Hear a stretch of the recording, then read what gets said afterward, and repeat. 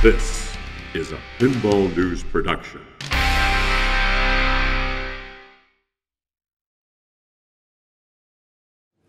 Thank you all very much. Welcome to the Jonathan and Martin show.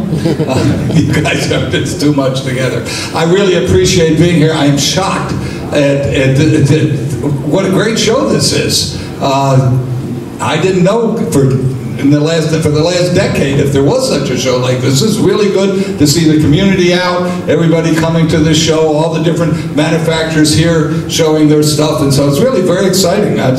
Again, I didn't really expect it. I was in Europe and said, oh, I'll cover, and I came over here, and God, I'm so glad I'm here. So we appreciate all of you. Some of you were just in Chicago, in my area. How many of you went to Pinball Expo? Okay, a few of you, so some of you do it. They may be a little bored. A lot of you may be a little bored with what I have to say, but some of you may be a little bored because I'll repeat some stuff. Those of you who were, did you guys hear Seth and I speak at Pinball Expo? Yeah, okay, so we got one that's a total repeat. How many of you that were there, did you tour our factory? Yeah. No. It is impressive. I am impressed. I am very impressed with it. Glad to have the chance to tell some of you about it, show a few things to you all. This thing is built as 40 years of pinball. I think that's what they called it in Chicago. Yeah, we took it from that. 40 years of pinball. I'm not sure if we should talk about the 40 past years or the next 40 years, because I'm more excited about the future of pinball than I've ever been before about pinball. I mean, where we're going, what you're seeing, what we're doing, what other people are doing, very exciting. And we got a long way to go, and as we join the modern world. But we'll talk some about the past. The past 40 years, or the past 77 years, actually, because I'm 79, and my father started as a pinball manufacturer when I was 2. My father started at Sam. That's Sam there. That's Sam. And Sam Stern. I think that's me. It's either me or my brother David, but it's actually me. I'm pretty sure of that. This is great. So, no, I'll hang here. I got some notes. My father started as a game operator, somebody who puts games in bars and drugstores and what have you, in Philadelphia, Pennsylvania, in the east of the United States, and that's where I was born. That was in the 30s. Late 30s, and he became thereafter, he became a game distributor, somebody who buys games from the manufacturer and sells them to other game operators. He became a game distributor so that he could get games sooner and at a better price. So any event, in 1947, when I was 2 and he was a 35-year-old punk kid, he came to Chicago to see his supplier, Harry Williams, who was probably a 39-year-old punk kid. You notice they're all very dressy. That was the way of the time. So that's Harry there. That's Harry, is one of his wives and daughter. Harry had 3 wives. This was, he had 3, not at the same time. But no, wait, this gets weirder. He had 3 wives. And I tend to digress when I do these things. He had 3 wives, 2 of them passed away on the same day. I don't mean the same date. They passed away on the same day. It's very bizarre, but okay. That's interesting, but I don't know what story. Any event, so this was some of the people of the days, and as I said, they dressed a little more formally than we do today. You want to click it for me, and let's see what I got next. So we're going to talk Harry Williams for a while. This was Harry's airplane. So when my father, he had a Bonanza single-engine plane. When my father came to Chicago in 1947 to see him, Sam sat behind Harry's desk, and he put his feet up on Harry's desk, and he said, "Why don't you sell me the company?" Harry said, "Well, I'll have to think about that." Went up in his airplane, flew around Chicago for 3 hours, came down, sold my father half of Williams. So from the time I was 2, we were pinball manufacturers. This is Harry's boat in California, not Chicago. Mine's in Chicago. Mine's not like that. But any event, and this at Williams, you notice the stars on the floor. This was the executive dining room, also called the Starlight Room. That's where they had lunch. A little bit of a different world than today. Let's move on, do another one here. What do I got next? Okay, so that's Harry Williams. That's Sam Stern, Gary Stern, Gary Stern, Sam Stern. Classic picture of Sam Stern, absolutely classic. Sam was he was Mr. Pinball. He knew he knew he was a manufacturer. He knew what he was doing, and some more of us, me through the years, with some embarrassing pictures. They tend to dress me up as things, and I tend to let them dress me up. I don't know why. And then, oh, I wish I had that. You know, next time I'm going to get the whole range of Kiss pictures, because after they made me up for the shooting the magazine cover, that was a Saturday afternoon, but I had to get downtown, so I left the makeup on for about the next 7-8 hours, drove in my convertible downtown, went to the picked up my motorcycle, went to the gas station, went to the harbor, and went to the club, all that, all dressed up like that. I'm not going to talk about the other one where I did that kind of thing. Yeah, actually, another time they dressed me up and made me up in green as Grandpa in the Munsters, and we were at the Consumer Electronics Show in Las Vegas. Well, my friend Joe Kamenkow, who was our head of design earlier, and my associate, I'm going to call him my partner, he had tickets to the hockey game, ice hockey, and his tickets, his seats, were right on the ice next to the team. Team, seat, seat. And I'm all made up like Grandpa. And then you look up on the Tindertron, the big TV, and there is the actual Grandpa and me, because the announcers picked me up and showed me that. Any event, these buildings are interesting. This is where we were on Janus Avenue in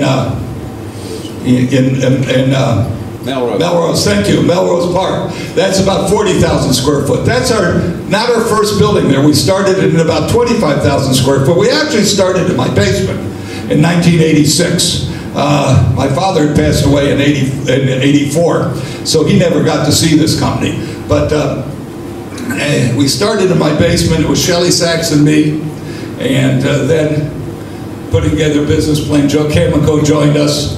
We moved into some temporary office, two rooms in a 300-some thousand square foot building that they tore down after we left. I don't think that was the reason. And then we moved into a 25,000 square foot in Melrose Park, then a 40,000 square foot building.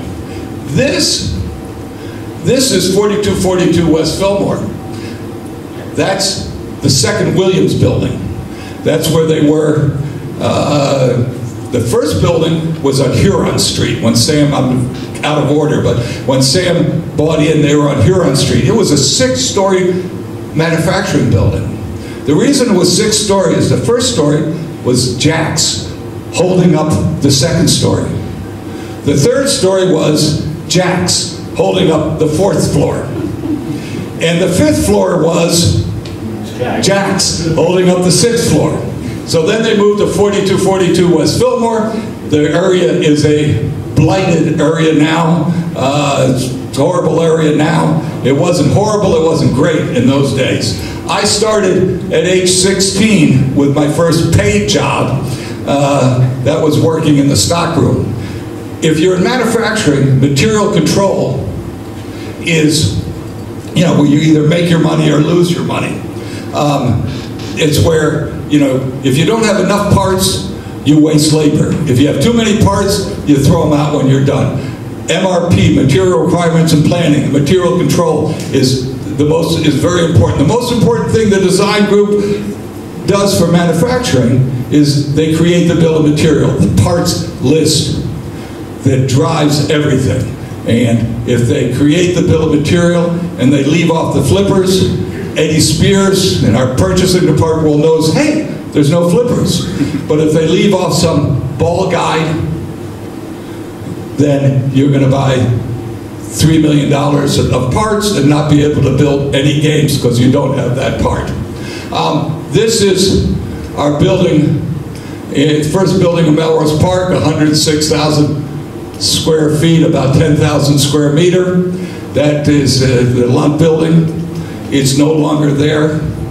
It belonged to a big real estate company called ProLogic, and they own a lot of the property there.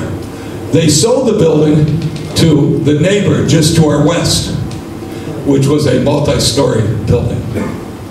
It was multi-story because it was a data center for processing, all kinds of data. Big air conditioners on the roof. I think it had about 6 basements. I don't know that, but it seemed to go forever. Down our road, they had put in a fiber optic cable, so we were the fiber optic highway. So ProLogic sold our building to the neighbor, and then the neighbor said, okay, we don't want to renew your lease, but we will pay you to go away. So they paid us to get out, and we moved into our new building, which we'll look a little bit at later. This was the old, again, 4242 West Fillmore, and you can see these are just interesting pictures of manufacturing back in the day. This room, I haven't looked at this picture. This is a plating department. All metal parts are plated. We don't do that ourselves now. We send that out. We're more, heavy-duty assembly. The pinball factories back in the day were fully integrated manufacturing with punch presses and metal bending and everything. This was plating department. When I was 17, I was the personnel director temporary for the summer, and one of the guys didn't make it in there, and so they sent him in to see me. And sitting down, and he comes in and sits down, and he's looking at me. I'm looking at him, and I said, they didn't tell you anything, did they? They were firing him. He wasn't laying him off. And as this 17-year-old kid was going to have to do it because they didn't tell anybody. So it was trauma for me. It was bigger trauma for him. But this was the old factory. You can see the people lined up and the way we used to make things. Let's see what we got next. So this is more pictures of us making things. I guess I've got it here for a reason. This is a 2020 Janus, a 40,000 square foot building. This is Lunt. As we continue to grow, cable department. Let me back up for a minute.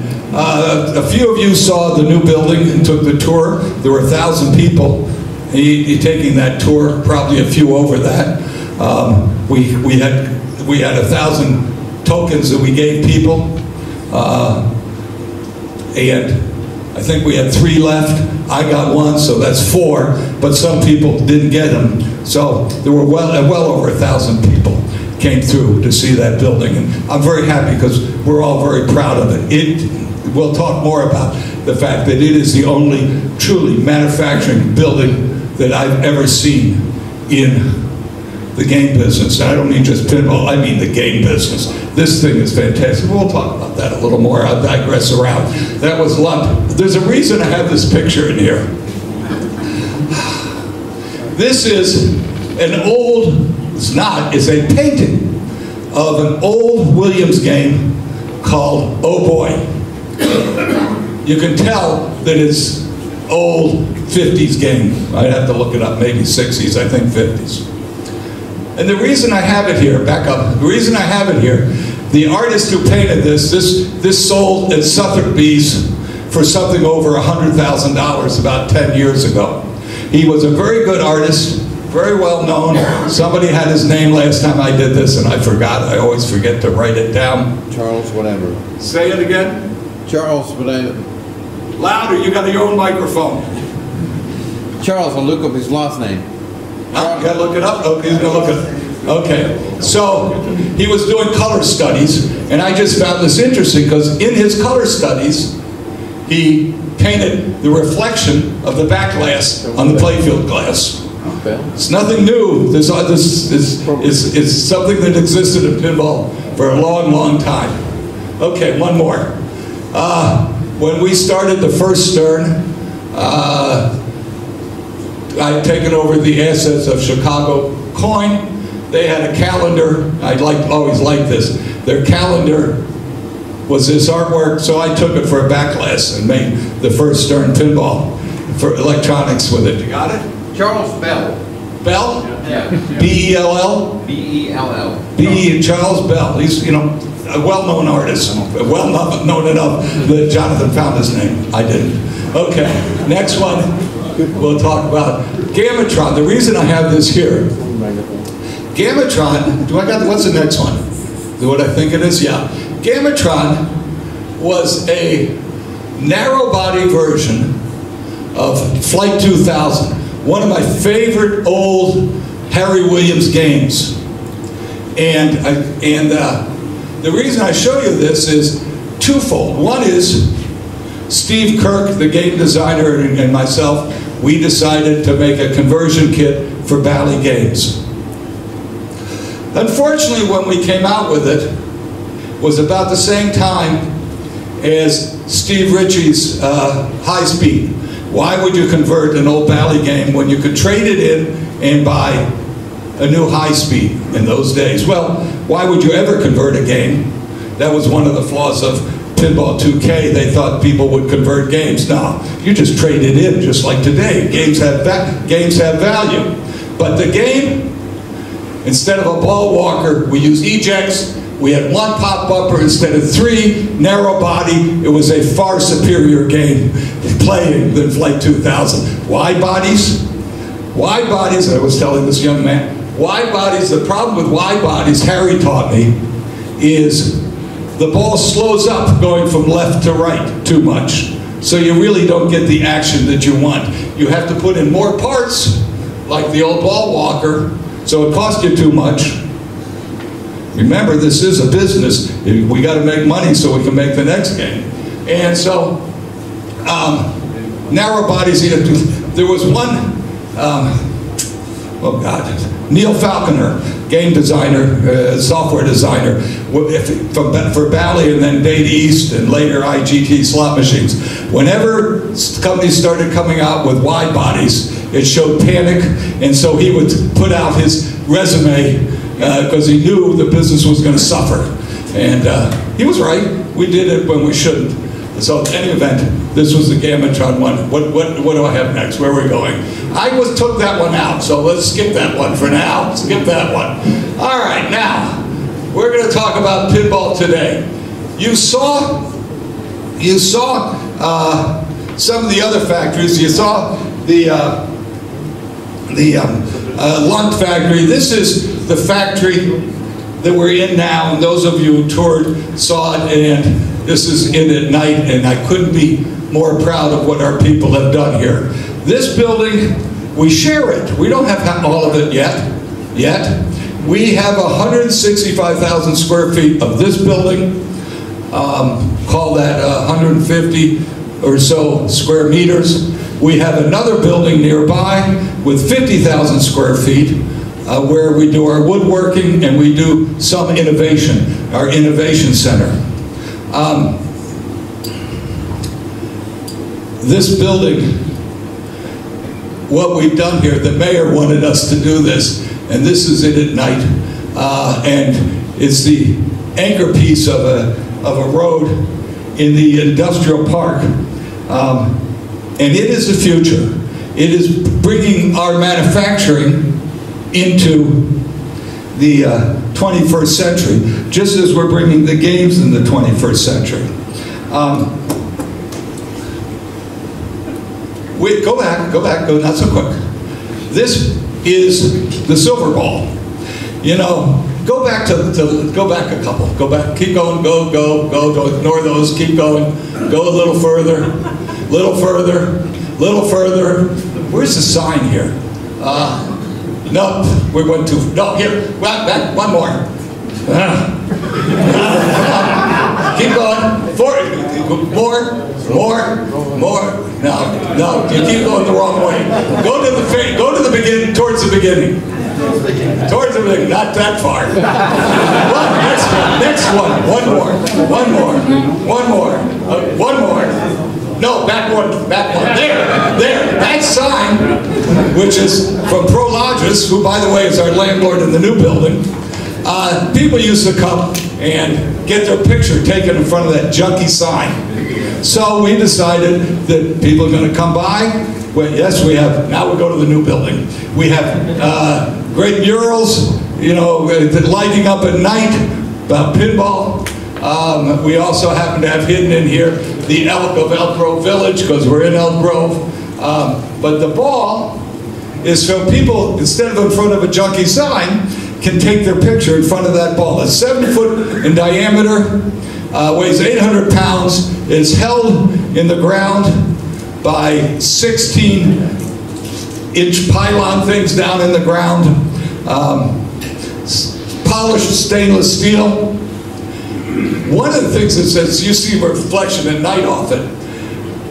I have a picture on my phone. I should show you all, but it's not up here. On a cloudy day, it is so freaky. It's beautiful to see it. All different kind of weather. Great stuff on it. Absolutely great. All right, let's go to another one. Let's see. Do I have more pictures? What we do, you all probably know, but I will say again, is we make 3 cornerstone games a year. 3 main games: Good, Better, Best, Pro, Premium, LE.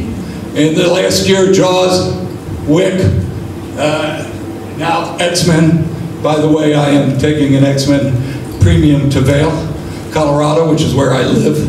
I love that game, have to have it. We do some specials.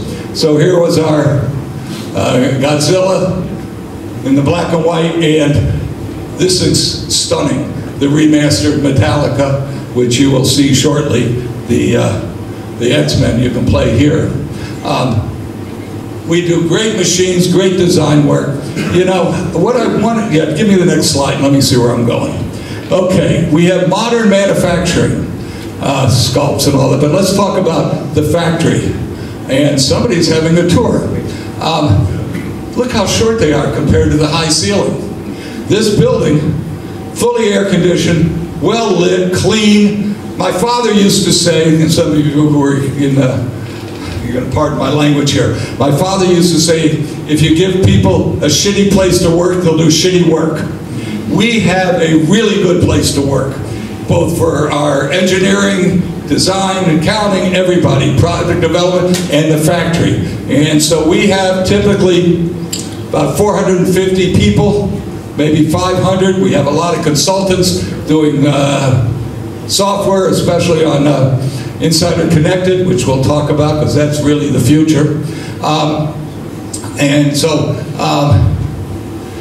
this thing is absolutely stunning. We're going to start arranging, we're working on regular tours where you can sign up and take a tour, but we certainly at Pinball Expo are thrilled to have people tour. We have, this is the only factory ever in the game business that is, you eat off the floor, it's clean, it's, it's efficient, it's a modern factory. We have joined the 21st century with our factory. What would I show next? Insider Connected, which, by the way, we have the app, the new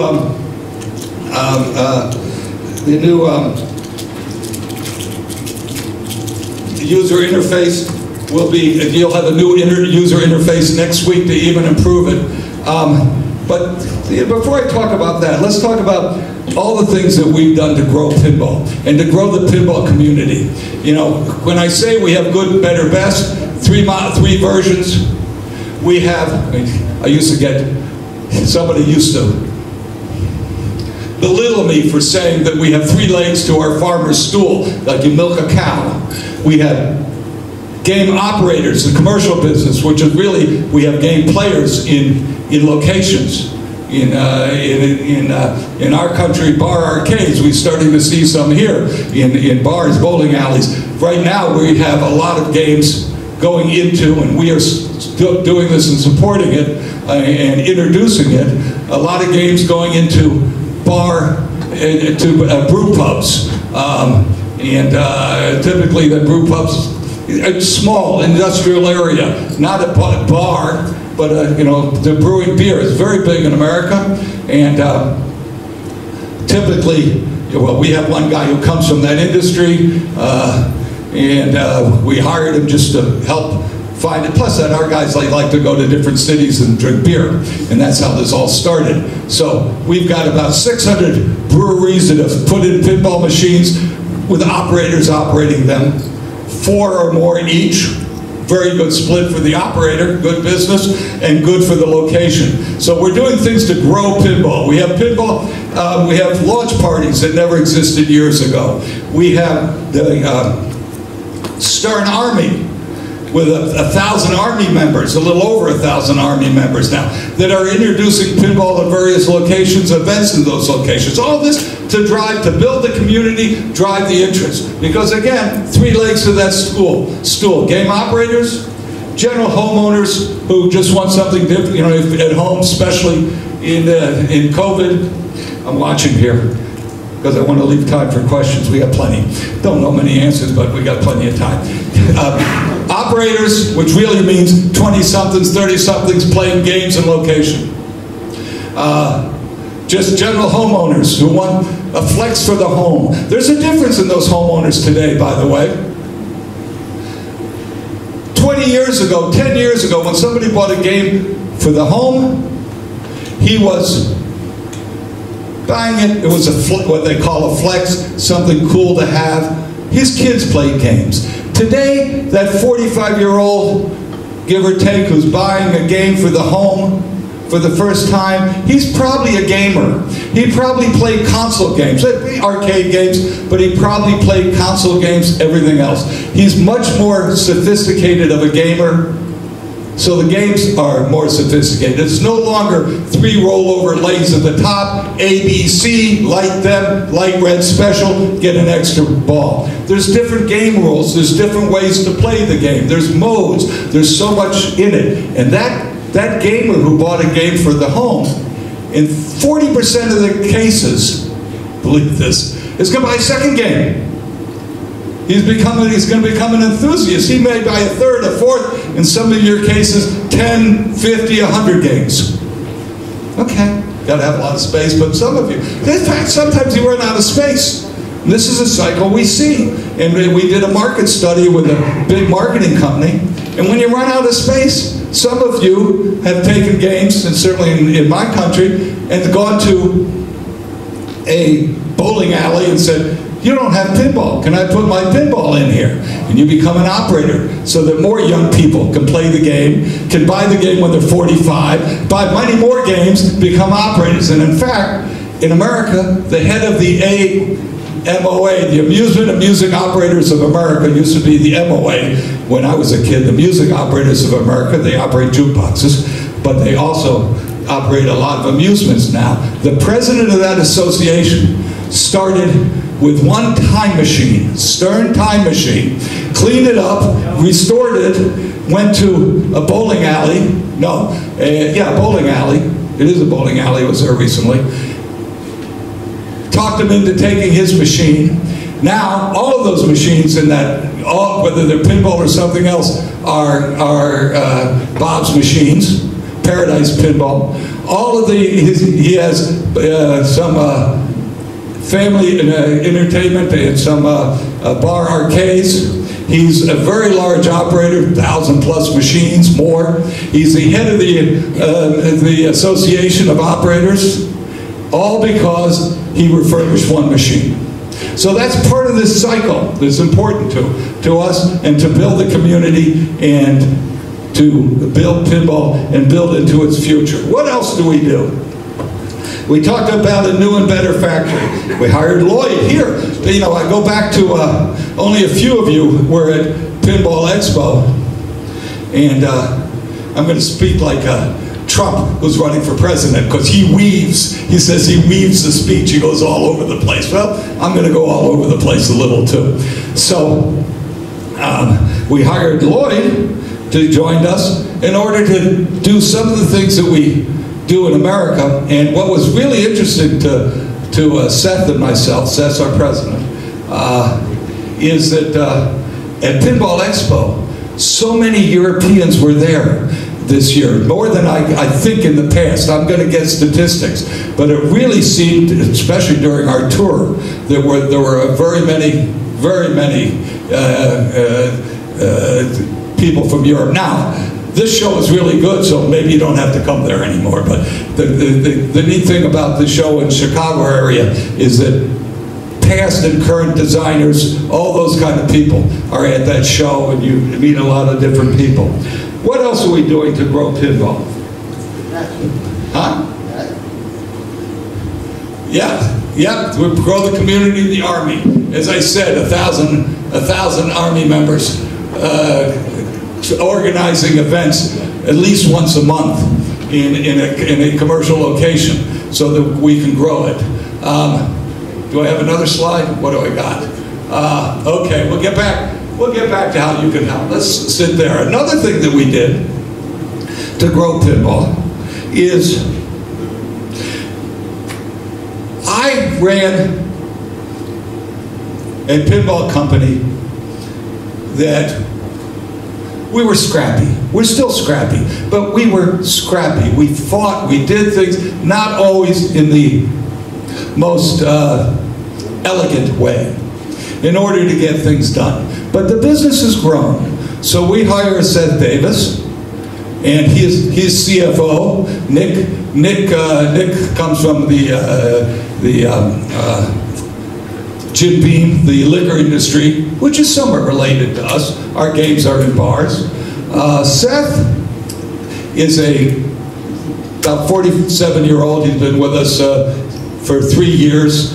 He came in as president, but I remained as chairman and CEO. Now I'm chairman, he's the CEO. And this is because we're going to grow this business. And we're going to grow, make better games for you, and make better games in this factory. We have better systems. His undergraduate degree is in accounting and in information technology.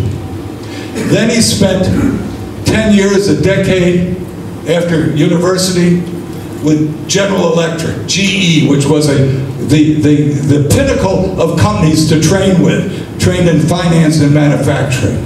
He went back to Wharton Business School, one of the University of Pennsylvania, great business school, classy business school, fine business school, and got his Master in Business Administration. Then he spent a decade plus at Walt Disney, at Disney. Okay, he involved with streaming and with games. He is an actual gamer, he plays games, he knows the games, he knows the video games. One of the things that we do comes from the video game business. You know, we are constantly updating code. Sometimes it's to complete things, sometimes it's to change things, sometimes it's to make something new. In the video game business, they're always dropping new code to reinvigorate the game, to give it more life. We're not just fixing things. We're not just bringing out code because we're not done. We're bringing out code, and you'll see sometimes we'll bring out mass of codes all at one time. A lot of codes, all together. That's part of how to change this business. And because of Insider Connected, it downloads automatically. We'll come back to Insider Connected a little bit. Let's go my last page, second to the last page. This one. What's our vision? I want to point out a couple words. To create compelling entertainment that inspires a lifelong love of games, sparks passion, forges friendships, and connects people everywhere through fun, innovative, technologically advanced pinball games and experience. Okay, a couple things to point out here. We are going to connect people the community. We want to build the community. We're going to do it with technology. And we are going to create games. Now I talked about high-tech manufacturing, better manufacturing, so forth. We make our own games. We make them in America, not in China or anything like that, but not principally, I'm not going to say we're principally or most important game manufacturers. We're most important creators of compelling entertainment, game designers. We design games, and we have the best designers in the industry that the industry's ever had, and the most complete. Big design teams, I must say, with the software and the kind of games that we're talking about for players today that grew up playing games, are more into games. And we do it with technology, with high technology. You know, we changed from a matrix system years ago to a bus system. Some of the people said to me, "Why are you doing that?" I'm a lawyer. I don't understand it at all. But I knew that to go to advance is what we had to do. You know, your automobile used to have a matrix system, like the old Williams systems and what have you. And you had a cable the size of my wrist in that automobile. Now you've got a few wires going to smart boards that operate the car. The same's true in pinball. And doing that, that gave us the possibility to do what I think is the most important thing. Let's go back to one of the pages that talks about connectivity. Oh, good, connectivity. Why is this important? It's important because this is the future of any product. Any product today, to have any future, has to have connectivity. You've got to have it. You start your car with your phone today. Let it warm up in the winter. I have a new washer dryer. It's calling me to tell me when the clothes should be taken out. I really don't care to have a conversation with my washer dryer, but it wants to talk to me. You don't watch network TV, you stream TV. A pinball machine without connectivity is like a Sony Betamax. It's old news. The old Sony tape players that didn't make a VHS, and then nobody uses any of that. Everything is streamed today. Everything's in the cloud, and you have to be in the cloud. Our games can be played without being connected, but you can play more with some of the rules and effects and things that come out of the cloud. Insider Connected is based similar to Xbox Live. We only have, you know, hundreds of thousands of players so far. We started 6 years ago. We introduced it on Godzilla 3+ years ago. We've got millions of dollars invested and continue to invest and continue to come up with new achievements. We will continue to add to it. We'll continue to ask you what you want. Where's that slide? Okay, I'll find that one. Feedback on title survey we just did. Only because we have Insider Connected can we do that. And again, we see the play go up. We see people's earnings, so they'll put more games out, go up. We saw when we did March Madness, we saw a big spike. We know what days people are playing. That's going to surprise you. It's Friday, Saturday, Sunday. There's, huh? No? Not Friday, Saturday, Sunday? Yeah. Huh? No, we can speak about Costco. Of course we can. What we've done in America with Costco, a major retailer, we introduced a less expensive game, non-coin op, not quite, it's a little smaller. The purpose of it is to sell games and make money, because that's what we do. The purpose of it is to introduce a whole new group of people to pinball. 7 million people 7 million a day, I think it is. Walk by those games. It's phenomenal. Walk by those games and see pinball. There's still people who say, oh, you still make pinball? There's still, used to be people when I said I'm in the pinball business said, oh, you work for Bally? Now they know Stern. Most of them know. And we've done, with a company called Brand Trust, we did a survey. I'll tell you the other thing we learned with Brand Trust. This is the point that I wanted to get to. You want to help other people. There's Costco, more people. But we want to help more people. One of the biggest problems of somebody deciding to buy a pinball machine, I'm going to call it, I'm going to use the wrong word, I'm going to call it fear. They don't know what they're doing. They don't know who to go to buy a pinball machine. They see one in your house and say, oh, that's cool. They may not ask you where to buy it. I've known some people who have pinball at home and who've just introduced their friends, and then their friends have pinball. They don't know how to do it. They don't know if it's smart. They don't want to buy something expensive and turn out to be stupid. They don't want to buy it and have trouble with it or not know where to get it fixed.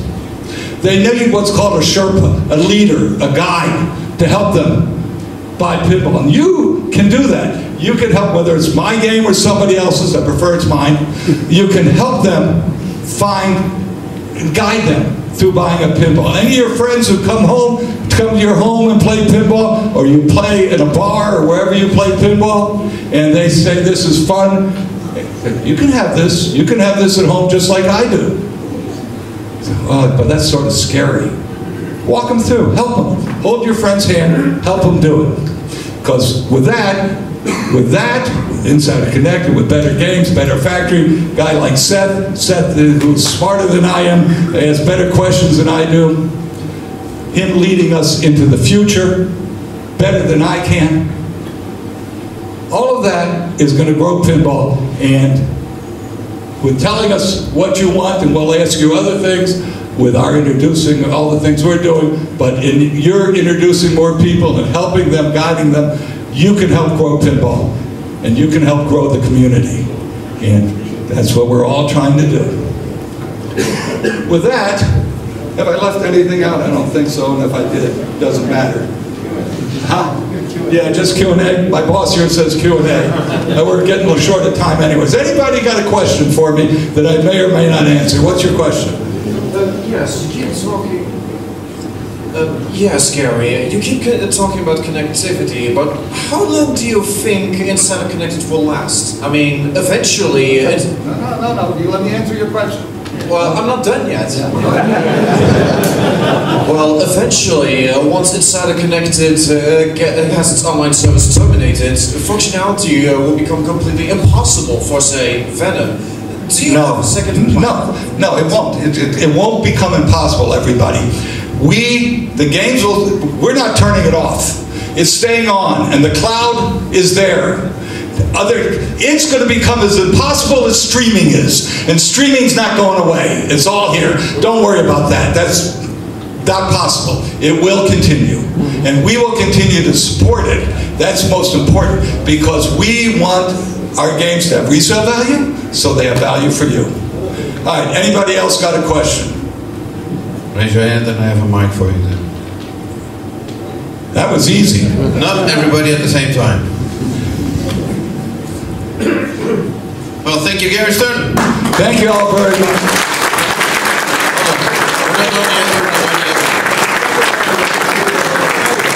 Gary will be back tomorrow in case you want to hear it again. Okay. I just want to say something before. I just want to say thank you to Marcel and Jonathan, because without people like them, we don't have events like we have here. So we need to continue to support that kind of people who loves our passion of pinballs.